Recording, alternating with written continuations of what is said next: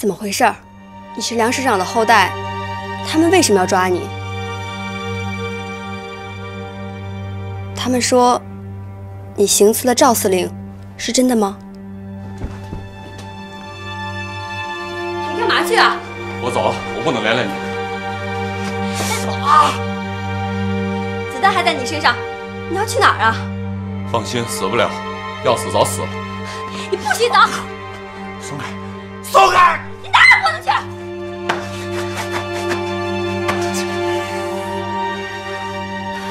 对不起，我们学校正在组织战地救护队，大家都在学习战地救护知识，有专门的大夫授课。我去学校，请大夫来给你治伤。小刘姨，你进来一下。啊！小林姨，如果他要是敢离开咱们家，你就追出去喊，抓刺客。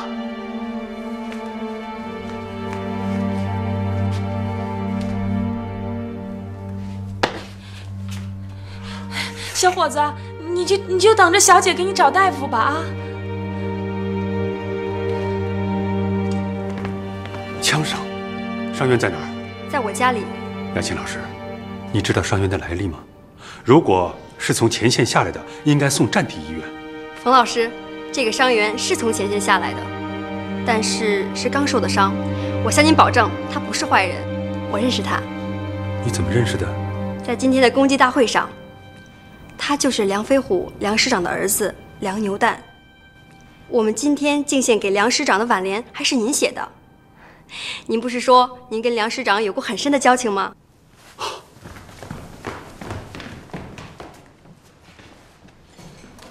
走，快带我去你家。好小子，长得真够结实，竟敢去刺杀赵元庚。这还了得！要是把你绑了，送到司令部去，能换回10根金条来。杨青老师，哎，把他衣服剪了，打针麻药，我回去取2针消炎针来。好。站住！别走！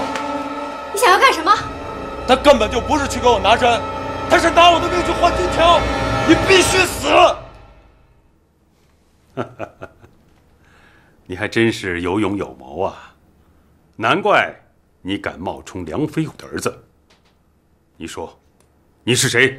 我就是梁飞虎的儿子。胡说！梁飞虎根本就没有儿子。实话告诉我，20年前我就住在老虎山，这些年我每个月都跟梁师长通信。你说，你到底是谁？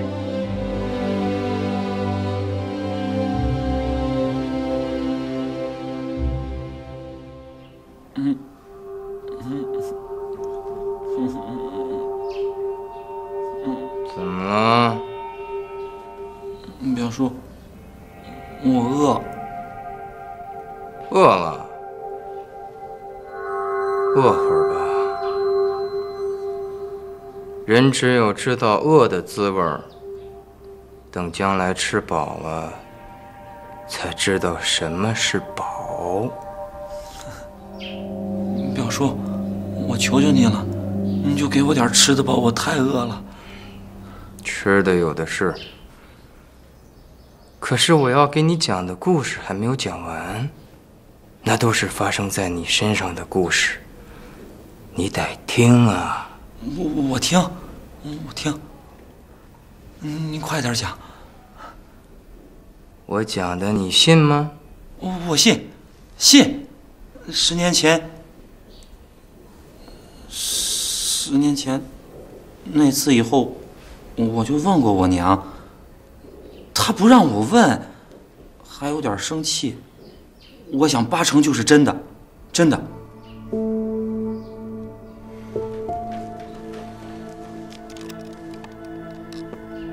你娘是个有性子的女人，这么多年了，还在生你爹的气。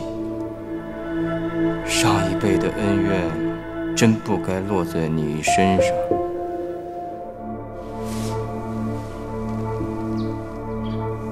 你身上流的可是赵司令的血，却一直过着有上对儿没下对儿的日子，真是不应该啊！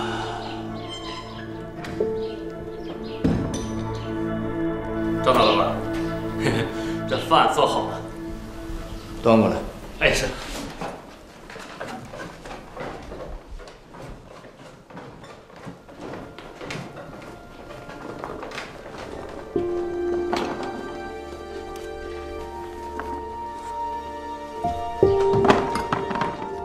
放下！放下！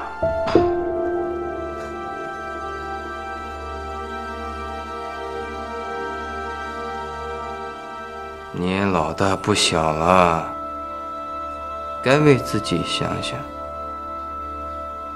人在这世上有很多种活法，可以做人上人，也可以做狗，看你怎么选。有的人活着还不如一条狗。是。想想你娘，想想你媳妇儿，想想你媳妇儿肚子里的孩子，他们可还都没吃饭呢。要说我饿，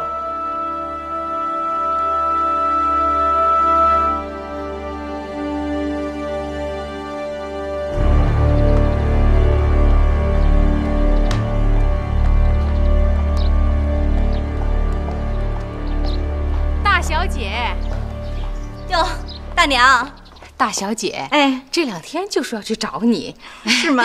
你给那药啊，还真管用，一吃啊就断不了了。前一阵儿啊，我1天吃1片，现在呀，我1天要吃2片才能盯到黑。你说这行不行啊？嗨，没啥不行的，行。那就是这药吧，它快没了。嗨，大娘，知道您这药快没了，给您算着呢。早就给上海的医学博士写了信去了，药已经到了。那可是上海的医学博士托人专门捎过来的。真的？可不，正想给您送过去呢。哎呦，用不着，一会儿啊，我让丫头去取。哎呦，你说大娘，我怎么谢你呢？大娘又跟我说谢了。您打小就对我好，我拿您呢跟我亲娘没什么两样。您要是跟我说谢，那不是把我当外人了吗？哎呦，我的好闺女啊！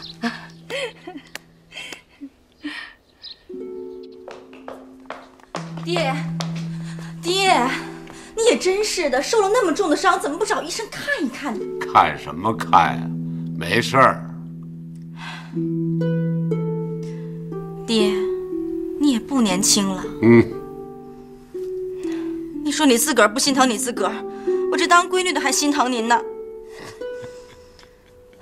你让我看看伤哪儿了？这孩子，哎呦嘿，摸的可真是地儿，就这儿。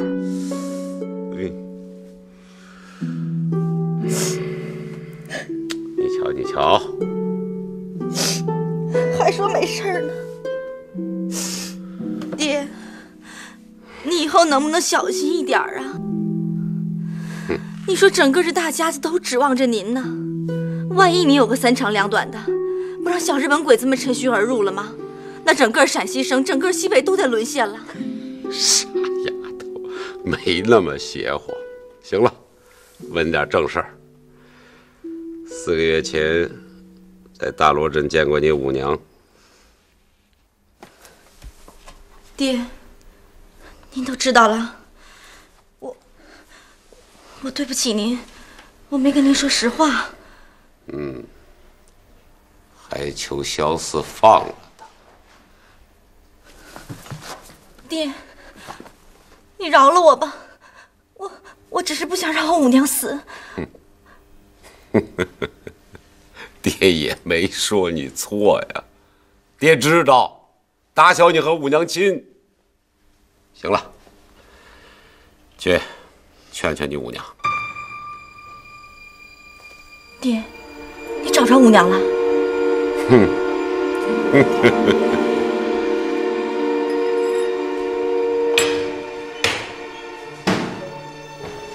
茶都不用送了，吃饱喝足了。五娘，呀，大小姐，五娘，哎呀，下去，门关上。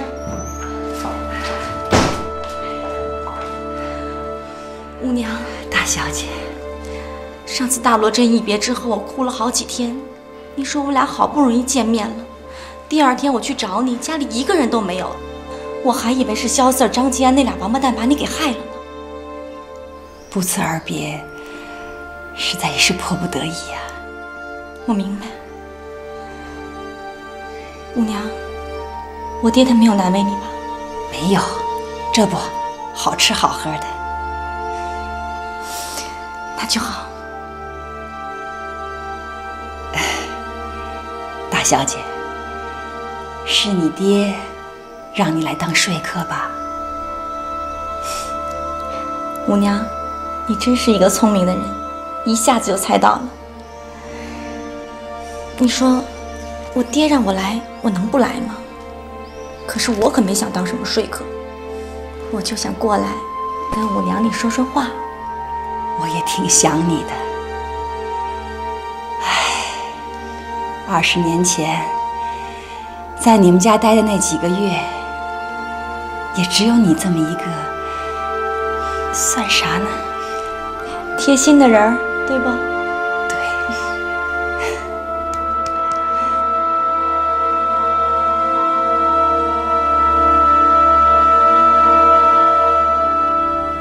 表叔，你让我睡会儿吧，我太困了。知道困，好，知道困才能睡得着觉，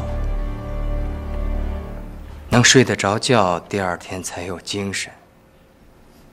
表叔，这天儿早就亮了，我都一天一宿没睡了，你先让我睡会儿。不急，我的话还没说完。我说的每一句话都是为你着想，你得听啊。我听。你先让我睡一小会儿，我就听。想睡就睡，你当这是你家呀？啊！表叔，你别生气，我听，你接着说。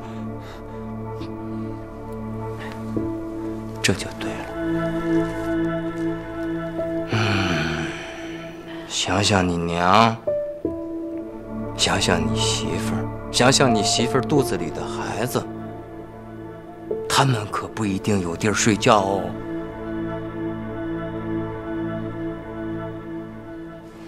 胖丫儿，你去告诉赵元庚，我儿子绝不会贪慕荣华富贵，给他当儿子。他还说什么，只要认个错就能回去当吴奶奶。我要想当这个吴奶奶，我当年就不会从你们家走。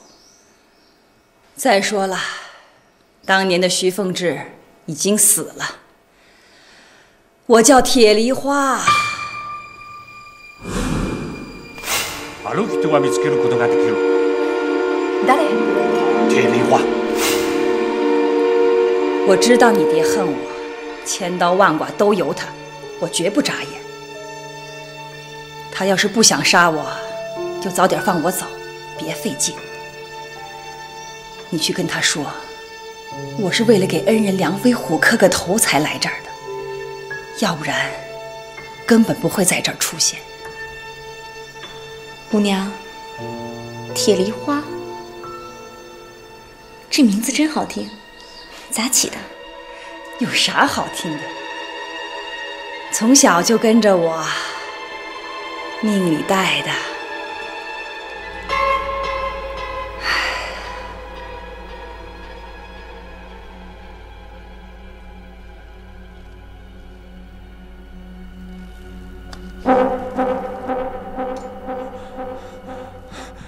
表叔，再敢闭一下眼睛，要你的命！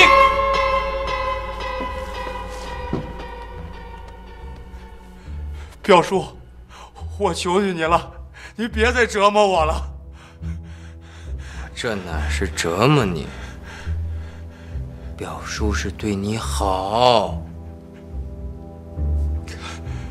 我问你，给你福你想不想？想，有福谁不想啊？那么大的家业都是你的，你要不要？要，也不是好要的哦。我明白，全仰仗表叔了。起来。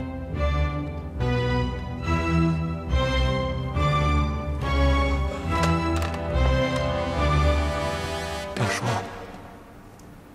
我娘，我媳妇儿他们，傻小子，记住，只要是你听表叔的话，他们都会平安无事。要是不听，可就保不齐了。啊！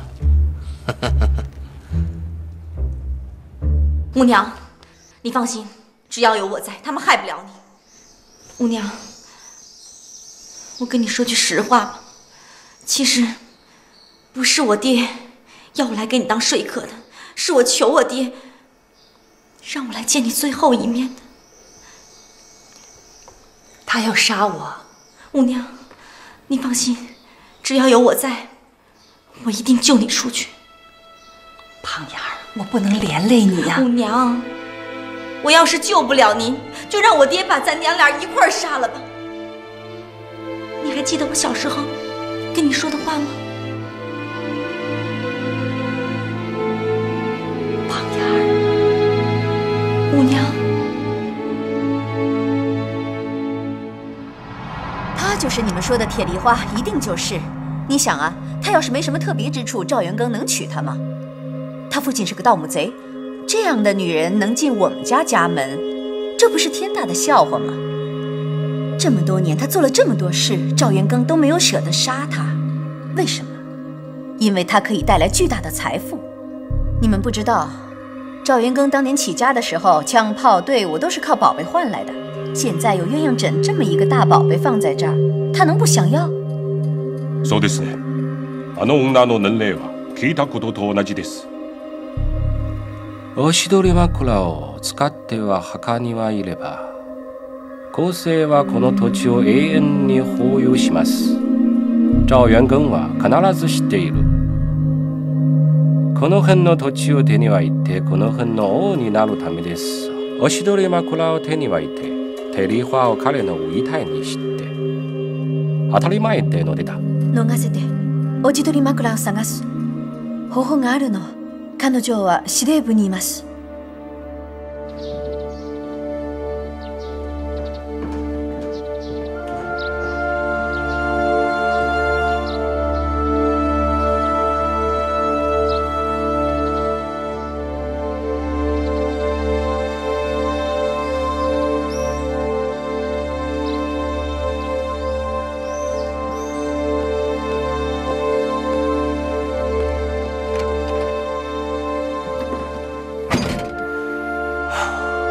どうですか？テリー花を助けることができない。どうしよう。テリー花を連れて遊びに行く。連れて？赵元庚に対する理解は、五娘を連れて遊びに行くのは模範行為ではない。おしどり枕を探したとき、軍隊はすべてにここを占領した。また、行動に参加しない。彼の越さなければならない。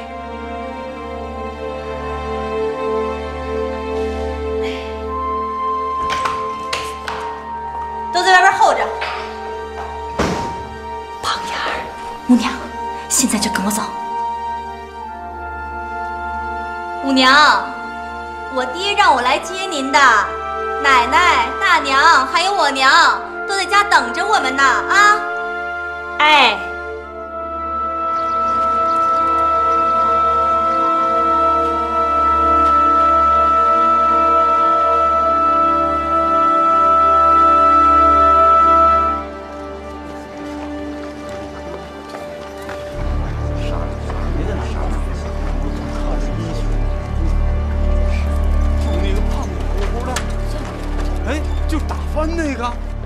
瞎子！哎呀，是我，跟我走，快走！我这没有。哎呀，快走！好，走。他骰子输，你倒是说呀！你说呀！哎呀，你别打听了啊！牛仔肯定找不着了。咋回事啊？昨天他还给梁市长打的发，街上好多人都见过他，还说他是大英雄呢。他现在是刺客，那门口都贴着他的告示。你再这么瞎打听下去，你也得完蛋。啊！我本来还想找着牛蛋啊，就能救出他梨花婶和凤了。你说这个咋好？哎呀！老瞎子，我用得着你的时候到了。你给我写1万份英雄帖，我召集我的兄弟，我跟赵元刚拼了！啊！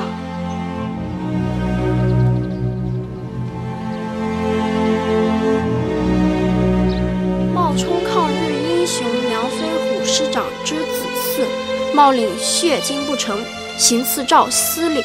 哟，这个人胆子可真大呀！这人胆子可真大。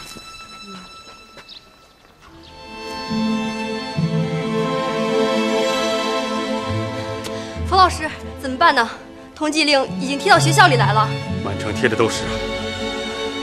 您看能不能帮他找个地方安顿下来？在我家里待长了不行，要是我爹回来了，那就麻烦了。在这个城里都不安全，应该让他离开这儿。冯老师，您信得过他吗？您昨天不是还对他的身份有怀疑吗？我已经查清楚了，他确实是个英雄，而且从小把他带大的娘我也认识，是个好女人。关键是现在城里到处都贴了通缉令，怎么把他送出去啊？冯老师，我有办法了。来，放这儿吧。落将。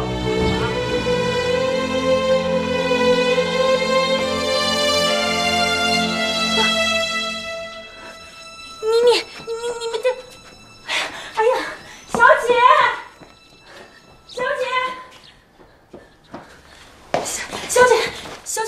这怎么回事啊？花轿怎么都进门了？花轿漂亮吧？哎呀，你要干啥？你还是个大姑娘，这没人提亲，没人说媒的，这花轿怎么都进门了？哎呦，你要是让别人知道了，要让你爹看到了，这……放心吧，这花轿啊不是我做的，是他做的。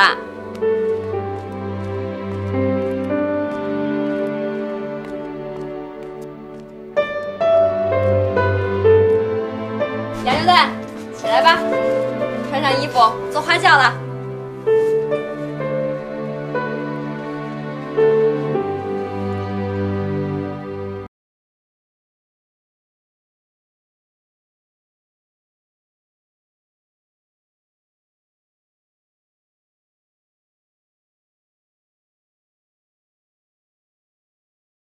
睡吧，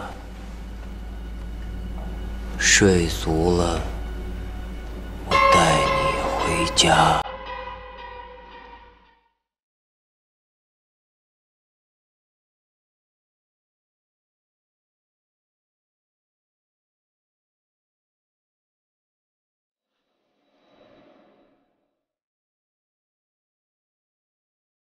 睡得可真香。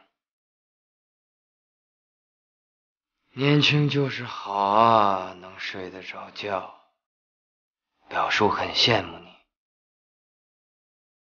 要说你一直这么跟我熬着，不困呐？我不敢困哦。我找你找了20年，好不容易找到了，我得瞪着眼睛看着你。要是再把你弄丢了，我怎么向你爹交代啊？要说，求你了，让我见见我娘跟我媳妇儿吧，我刚才都梦见他们了。昨天咱们不是说好了吗？只要你心甘情愿的跟我回家，你就一定能够见到你娘、你媳妇儿好，这就回家。表叔，咱这就回家。喜欢坐汽车，以后可以天天坐。那么大的家业，早晚都是你的。等你成了一家之主，你娘也会替你高兴的。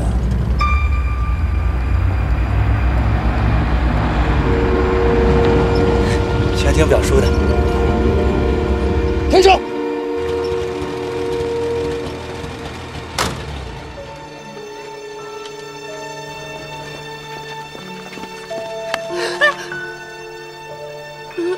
老爷，你在干嘛？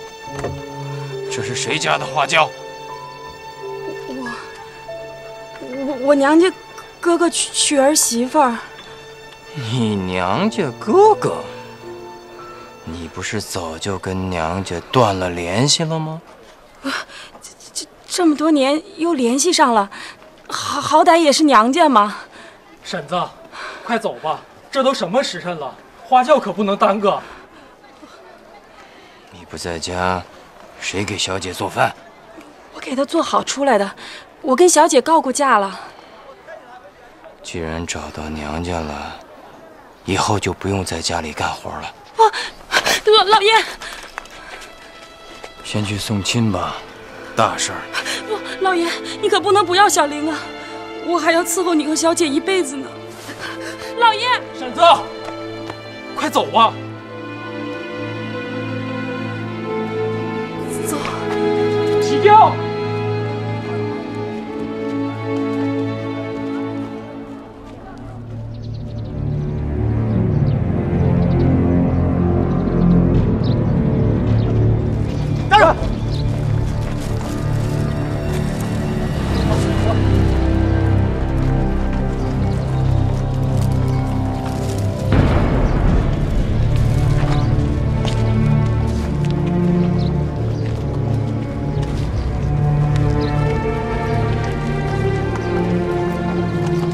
走！站住！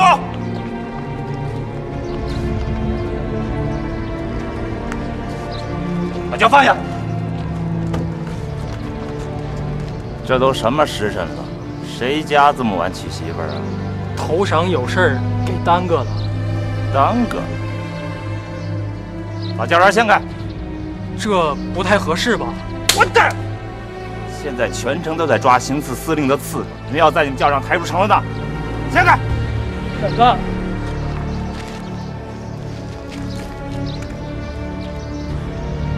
不，使不得！滚开！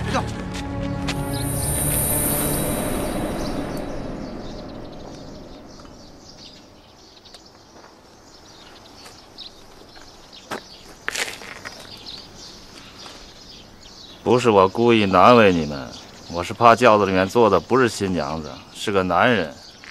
走吧。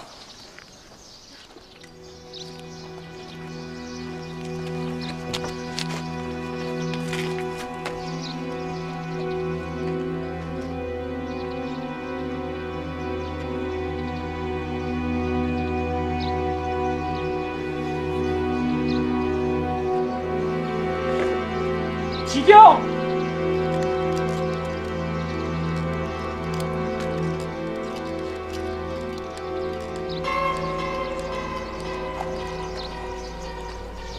奶奶的，这个新娘子怎么这么眼熟啊？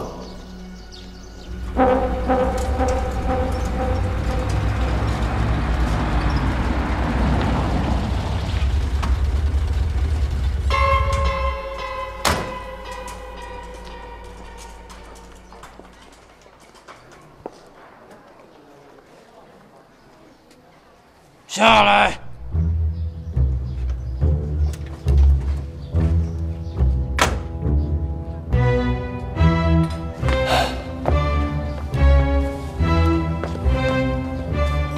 怕什么？嗯？这是你的家，怎么样？你们家的大门气派吧？啊哈！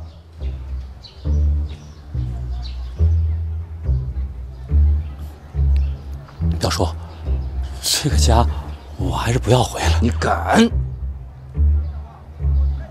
我早就跟你说过，想想你娘，想想你媳妇儿，想想你媳妇儿肚子里的孩子。你要是不回这个家，他们可就全完了。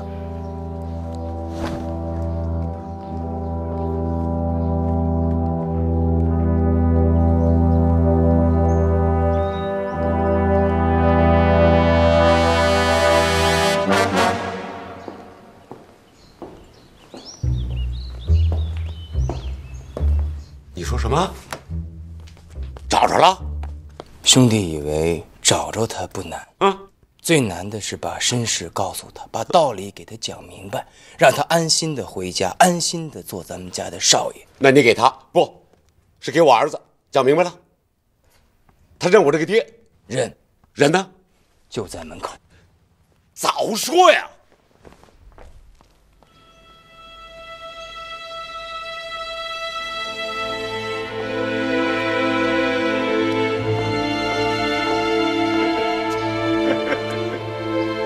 儿子，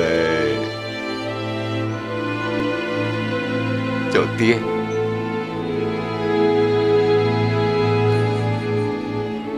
你哆嗦个啥？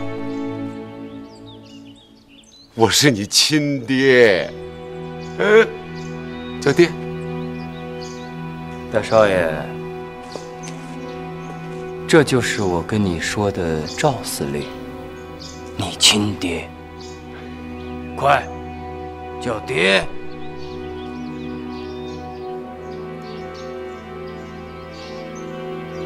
爹，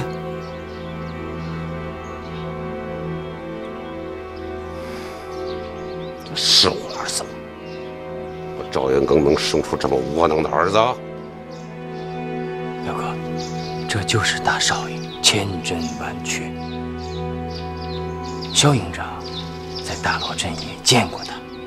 不信你可以问萧营长。去，把小四给我叫来。来人啊！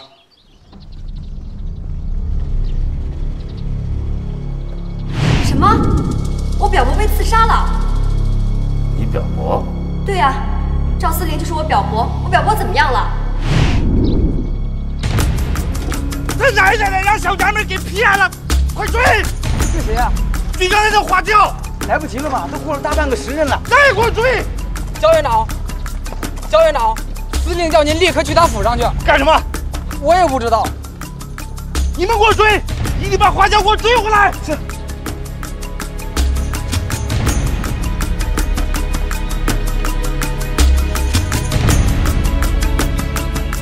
萧营长，张吉安，你干嘛？张大老板。你敢私藏刺杀司令的刺客？什么刺客？别装了！昨天晚上我追刺客追到你们家门外就不见了。对了，今天你闺女出阁了。你放屁！我闺女还没许配人家，出哪门子阁呀？这就对了，没出阁做什么花轿啊？一定是你让你闺女假扮新娘送刺客出城的。就走，找司令理论。小四，干什么呢？四爷，张吉安私藏刺杀您的刺客，没准刺客就是他派来的。先给我看看，这谁？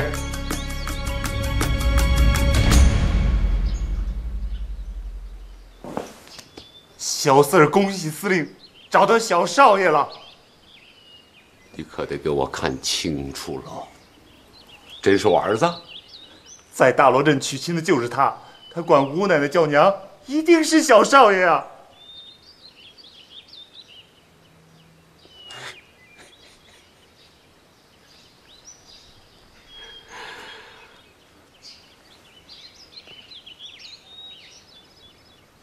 吉安呐，大哥的好兄弟。一辈子交给你一件事儿，一干就是20年，吃了多少苦啊！还真把儿子给我找回来了。张和义，你过来。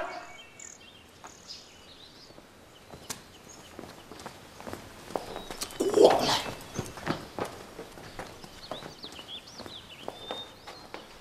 儿子，你可得看清楚喽，这是你的贵人，他为了找你，几次摸了阎王爷的鼻子，知道吗？给贵人磕头。啊，使不得，使不得，怎么能让少爷给我磕头呢？别动！儿子一直在外面没个家教啊，我得让他知道知恩图报，懂吗？知恩图报，磕3个响头。哎呀，快起来吧，大少爷！快起来！我看看，哎呦，好小子，走，见见你奶奶。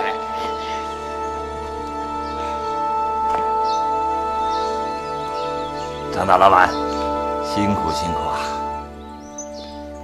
哼！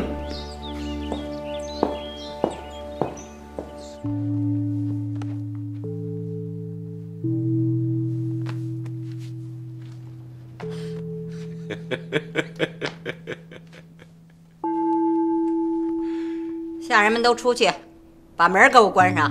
是。站起来，近前点儿。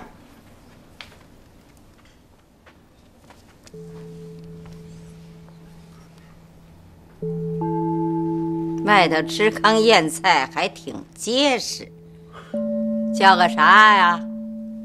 栓子。栓子，没姓儿啊？啊？就叫栓子。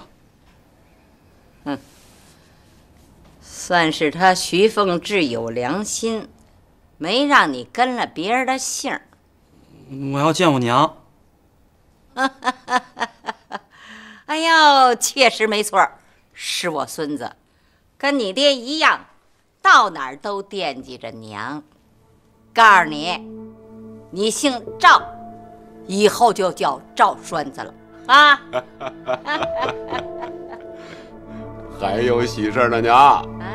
这臭小子娶那媳妇儿也怀上了啊！真的！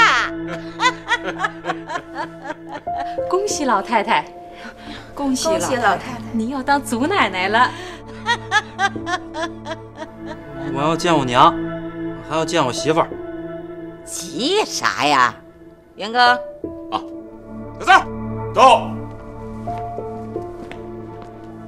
去，把这老五和他儿媳妇都给我进来。是。瞧你那点出息！